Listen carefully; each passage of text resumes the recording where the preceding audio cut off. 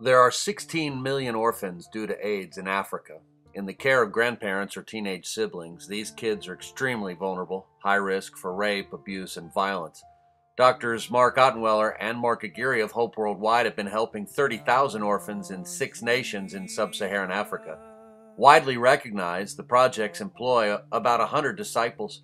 Sadly, the projects lost funding last year, and Mark have been scrambling to generate new grants for these orphans before their own salaries run out and they are forced to look for other jobs.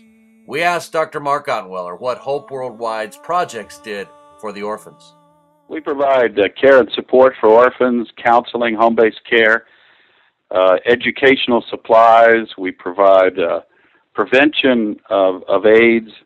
We provide nutritional support. It's a broad-based, comprehensive package of care and support to orphans. Now, Mark, do you think these projects can be saved? Yes, I think they can. We've had huge budget cuts in a number of countries, but we have great partnerships with a group of corporations and foundations. And then long-term, we can certainly get funding from international agencies like the U.S. government. And what's going to happen to these kids if the projects close?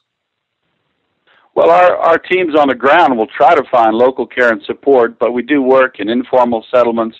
We work in the roughest, toughest, poorest areas of many of these cities and countries, so they're pretty desperate situations. Mark went on to explain that he believes they are just a few months away from receiving the grants, saving the projects, and saving the jobs of the 100 disciples employed there.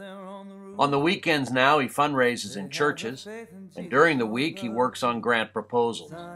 The danger here is that Dr. Ottenweller may be laid off before these grants can be secured, and these orphans become a casualty of the 2009 recession. Right now, several churches and individuals have contributed, but more help is needed. If you'd like to keep Dr. Ottenweller at work securing grants for these orphans, then here's how you can help. Jesus looked them square up in the eye and informed them that a seed must surely die. But Sunday's coming, Sunday's coming. Oh, don't you see my Lord is up to something? Try to kill him, try to take his crown. Sunday's coming, death won't hold him down. Oh, Wednesday out in Jericho, Zacchaeus climbed a tree. Jesus said, come on down, son, have a bite with me. Thursday to Jerusalem, the palm branches wave. If the people don't cry out, the stones will surely say the Sunday's coming, Sunday's coming.